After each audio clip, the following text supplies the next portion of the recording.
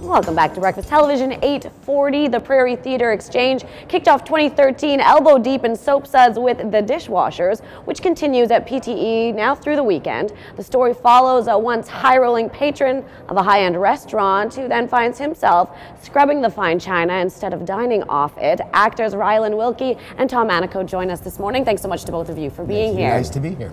Well, Rylan, we'll start with you. Yes. You're the character, Emmett, who ends up kind of maybe life took a bit of a turn for you. Yeah. We don't hear a lot about what led to that, but I think that's a good message of the story, that doesn't really matter. Yeah, I think it's about he made some fast money very quickly, lost it all, and then the story is that he has to learn the value of work, I guess, starting from the bottom again. He was such a high roller, made a lot of money fast, and had to sort of start back at the bottom washing dishes. That's right, and it doesn't really matter how you get there, it's kind of how you deal with it once you're already there. Yeah, as Dressler says, his character, you need a little patience, you need some trust. He doesn't deal with it well. No, but I don't deal with it well. I have about 4 mental breakdowns along the way.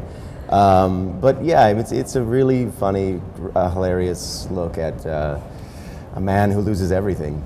Well, and great writing from Morris Panich, Canadian playwright, and the two of you, your characters, very, very different, but you really play off of each other well. Well, we're locked in a debate over what it means to work, the value of work, and where people as individuals get their sense of self. And as you said, Morris's writing is great, and I think the debate is witty and wise and really, really compelling. Well, and I think your character is very interesting too, because sort of we laugh at you a lot. We're sort of making fun of work and being in the dish pit, but you're also kind of integral to the message of the story, which is hard work is an important and noble thing. That's right. We go through life so unaware most of the time of all these people behind the scenes who make it possible for us to do things like enjoy a fine meal in a restaurant, or not walk through piles of rubbish when you go to the store or the mall. All these people who work that we barely pay attention to, but their work is so important and so integral to the way we live. Dressler, my character, really shows the value of that.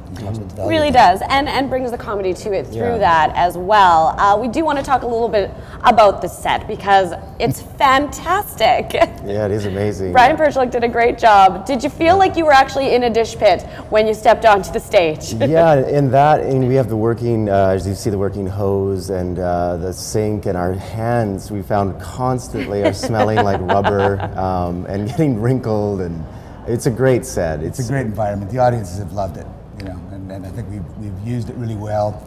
And the lighting, it looks great. People have had a great time at the show. Well, and really, you can't have a show titled The Dishwashers without a dishwasher on the set. You need to have it. It helps. Fantastic. We actually do have a pair of tickets to give away for tomorrow night's show contest at btwinnipeg.ca. You can take those home. Of course, all the links to the PTE website up at breakfasttelevision.ca. You can see the show until Sunday. Thanks so much, guys. Thanks, Jenna. A lot. Thanks. Taking a break on BT. Stay with us.